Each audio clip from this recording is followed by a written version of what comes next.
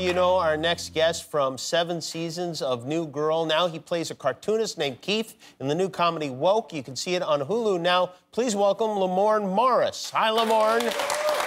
Hey, hey. How you doing? Jim? What do you have behind you? You got the NBA jams going? Oh, what's happening there? That was scary. Are you talking about this? Yes, there's a man holding a picture. Oh, no, it's just my LeBron painting. It's hung up on the wall right now, so. Wow, you have a painting of LeBron James on the wall in your home. You're from Chicago, right? That sounds like that's a problem for you, Jimmy. It's not a problem, but I'm surprised that a guy from Chicago would have LeBron painting hanging in his home. Let me tell you something. Yes. You only put the greatest up on your wall, and LeBron James is the greatest of all time. Wow. Okay? Wow, that is a huge statement from a guy from Chicago. You're going to get run out of Chicago.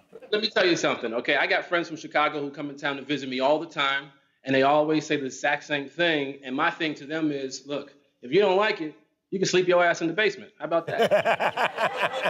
Wait a minute, I don't have to sleep in the basement, do I? No, you're rich. Sleep wherever you want. Okay, thank you. Thank you, Lamorne. So, Lamorne, have you met LeBron? Is he a friend of yours? How did this happen that you became such a big fan? That's a sticky situation. Okay. See, I have met LeBron on numerous occasions. I feel like him and I are connected, you know, soul-wise. But the thing is, he kind of, whenever I say hi or whenever I go to, like, introduce myself or tell him how much of a fan I am, he's always busy, you know what I mean? He's always doing other things, so we're like two ships passing. In the night, and he's always like on his way out. I'm like, dude, LeBron, I think like you're so like, you know what I mean, like Miami Heat, and like, you know. And then I look up and he's already out the door. So you're not really two ships passing as much as he is one ship fleeing. Fleeing. Well, I mean, tomato, potato. That's how you. Not me. You look very sharp, by the way. Are you wearing a tuxedo? Let me tell you something. I put this tuxedo on because I thought I was coming in to see you. Oh. And they were like, nah, stay your ass at home. So I was like, I'm not going to let this thing go to waste. Who told you to stay at home? I'm desperate to get somebody to come in here and see me. The authorities, the powers that be told me to stay my ass at home. By the way, so that's what I did. It's starting to get scary, the guy behind you with the picture. It's like, this is like it looks like a scene from a horror movie. Why is LeBron wearing a tennis outfit, too? Oh, hey, man, how you doing? All right. That's Kyle. Hey, Kyle. Do you have other basketball stuff? That NBA Jams game is pretty sweet. I do. I have this massive, like, it's like a statue or an art installation in my backyard of a 23, I guess. Of the number 20. Can we see it? Yeah, see, I would walk out there and show you, but during the pandemic, my friends have been treating my house like a dog park. Oh. So apparently, their dogs don't poop, so either they're liars or I've been, like, sleepwalking and dropping deuces in my backyard. Wow, that's a permanent part of your backyard? It's a part of my backyard. Now, I can move it around if I'm feeling fancy, if I'm feeling sexy. I can change the colors of it. I can make it Lakers colors, Did you tell LeBron about that? Did you tell him you had 23? And I assume not the Jordan 23. Did you tell him you had his number in your yard? No. The phone number that I have for him to try to call and text has been, he must have changed his number. So he was in the bubble when I got this anyway. So it's like, you know what I mean?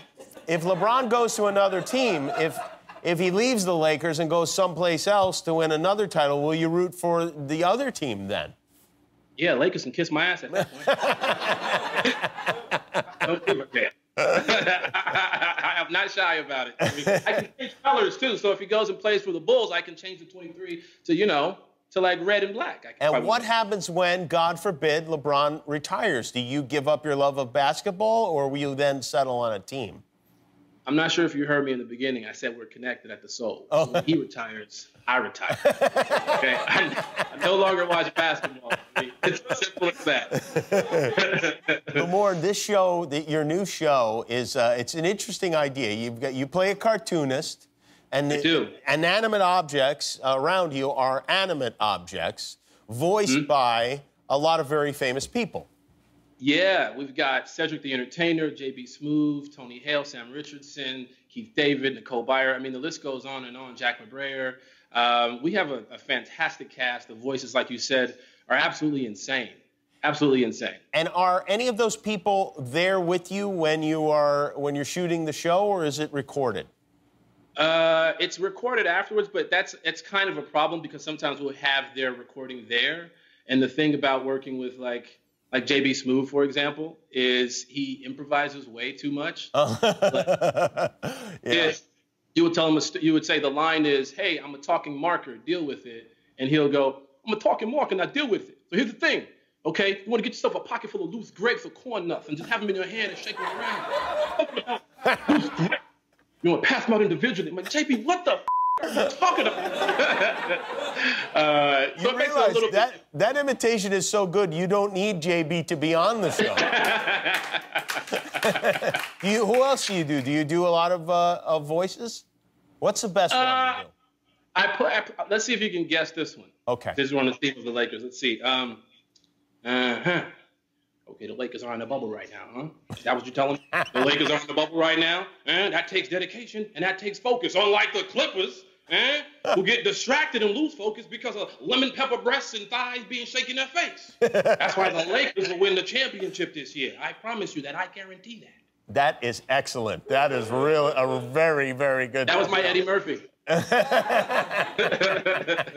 Maybe it's not so good then. Well. Okay, cool. Thanks, man.